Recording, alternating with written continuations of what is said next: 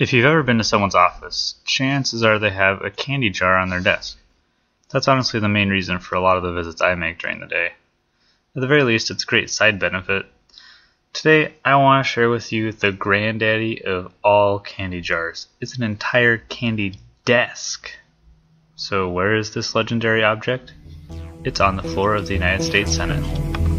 My name is Glenn Thurston, and this is Dialing In.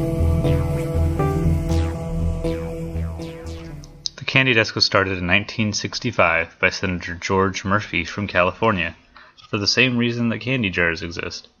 He wanted to have candy on the floor to snack on, and wanted to share it with his colleagues in the Senate, more or less.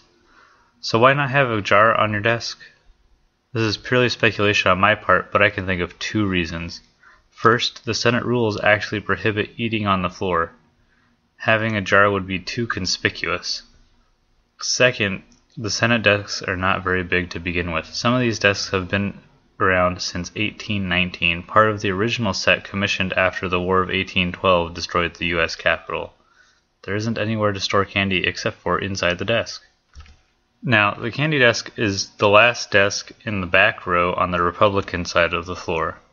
Its placement is partially tradition and partially strategy.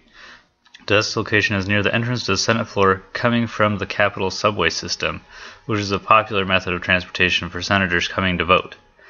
One problem is getting candy to fill the desk.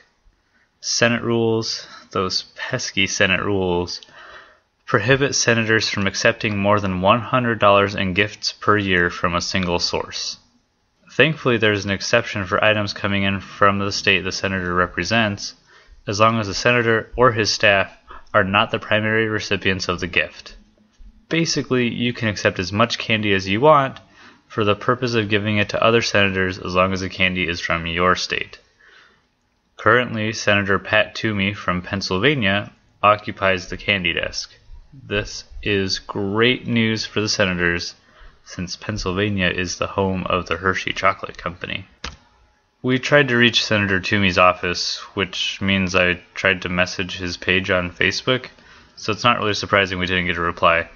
But I was going to ask him about what kind of candy he has in the desk, what he does with all the books and papers that the candy is displacing. Thankfully, his office had previously issued a news release about the kinds of candy he would be stocking. Sources of delicious Pennsylvania confections include Just Born, the makers of Peeps and Mike and Ike's, the Mars plant, which manufactures items like Mars bars and Three Musketeers, and of course the Hershey Company. I'm pretty sure you know what they make. As for Senator Toomey's paperwork, all we know is that it isn't in the candy desk.